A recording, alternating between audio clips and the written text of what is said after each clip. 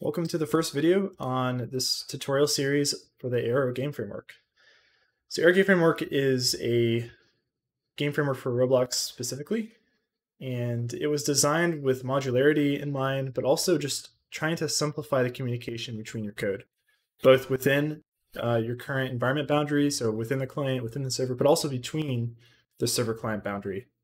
And if you've done any game development on Roblox, you know that in order to communicate between the server and client and vice versa, you have to create a bunch of remote functions and remote events. Now, what this framework does is it really puts that into the background and acts as a middleman between those actual objects, so you don't actually have to create those ever by hand. But in this first video, I'm going to go into really just how to set up the framework and get it going. So this is the GitHub page for the framework. All the source code lives here, kind of your central point of access for the framework. But really what we're going to be going through is documentation pages for this. And so there's a link for that right here in the description on GitHub, and it's also linked down here in documentation. So go to that site and you'd be led here. And this is the main documentation. So we're just going to go through basically the home page and the install and setup page in this video. So I already talked about what this is about. Also, this is an open source project, so collaboration is definitely encouraged. And I've had quite a few people contribute to this project, both in terms of adding code, removing code, suggesting additions to the framework, suggesting changes, etc., opening issues when there's problems that they find. So really, the support of everyone really makes this framework what it is. At the bottom here, you'll see a really simple example of a client-side controller and a server-side service. And we'll go into how these actually work internally and how to set them up in a later video. But this is kind of a really quick example of what you could make. Again, this is an example of code communicating between the server and the client without explicitly touching any remote events or remote functions. So that's pretty nice. All right, so let's move to the install and setup page. So the preferred editor for this framework is Visual Studio Code. VS Code is a completely free piece of software. Highly recommend getting this piece of software. And it's basically going to be required in terms of using this framework. Not sure why that's not loading right now, but that's all right. So what are the requirements? First and foremost, we have the AeroGameFramework extension, and this is absolutely required for VS Code. This will give you an overview of the framework in a more narrowed perspective that's quite helpful.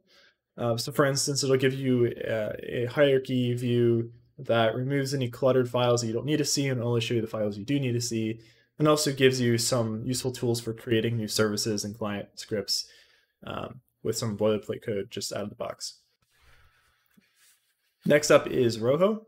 Rojo is an awesome open source project which will sync files between VS Code and Roblox Studio, and that's what's going to let us use that as an external editor for Studio, which is pretty nice. This link will take you to the install page for Rojo. This is going to include both a binary on your computer, but it's also going to include a plugin that you need to install for Roblox Studio as well. And that's pretty straightforward to do, very simple. I remember setting this up within minutes. So very, very simple. It's built on Rust. I won't get into the details of that, but it's a pretty cool project in and of itself, and I recommend looking into it a little bit more. Rojo for VS Code is an extension for VS Code to basically manage and run Rojo. I really like this tool. It's not required. You could just use Rojo from the command line if you wanted to. But if you don't, Rojo for VS Code, definitely nice. I use it. I like it. Next up is LuaCheck. LuaCheck is a static analyzer and linter for Lua. It will basically catch syntax errors pretty quickly. And the installation of the framework will include a LuaCheck file configuration to include most up-to-date Roblox API as well. VS Code Lua is also some IntelliSense and linting for Lua. I recommend adding that as well. All right, so project setup. How do you set up a new project? It's quite simple, really. All you need to do is first create a new directory within your computer somewhere for your project. I recommend naming it something meaningful, probably the name of your game, for instance. Then you open it up in VS Code, and you run the AeroGameFramework init process. And then if you're using Rojo for VS Code extension, you actually have to restart VS Code. Otherwise, it just doesn't recognize that it became a Rojo compatible project, so you have to restart it. This next step's actually changed. Roblox just recently added a new HTTP permissions feature for Roblox Studio plugins. And so you might actually have to be able to skip this, and when you run the plugin for the first time, it'll prompt you to allow a domain, and you just allow that. And then you start Rojo and get going. So let's do this really quickly just to show how it works. Go to VS Code, open folder. In this case, I already created one called AGF tutorial, but you can create a folder and select it, and then you'll be taken into this kind of blank project, right? Nothing here. So now hit Control-Shift-P, or on Mac, Command-Shift-P, and type in AeroGameFramework.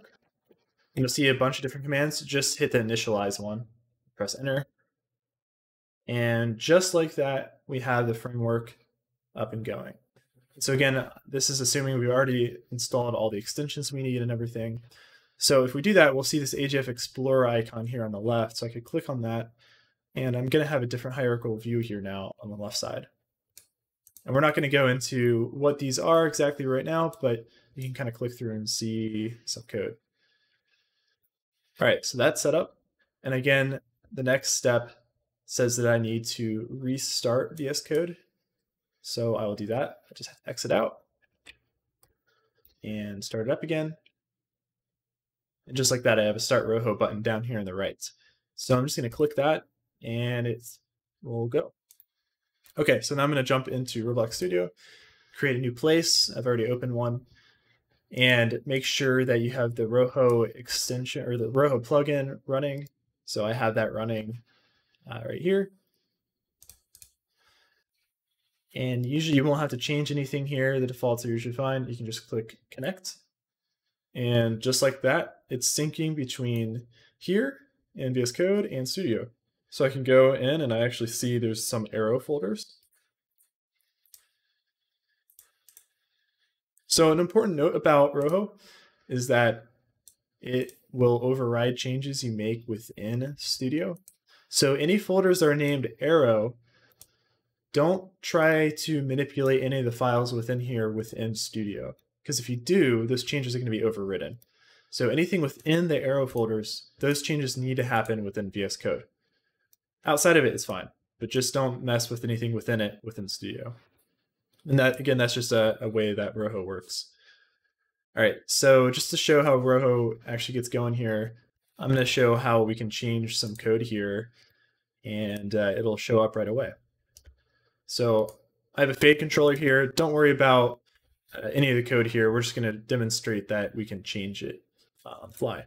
So if I go in Roblox Studio here, I'm going to go to that module here as well. And at the bottom here, where we're registering stuff, let's add a print statement within VS Code.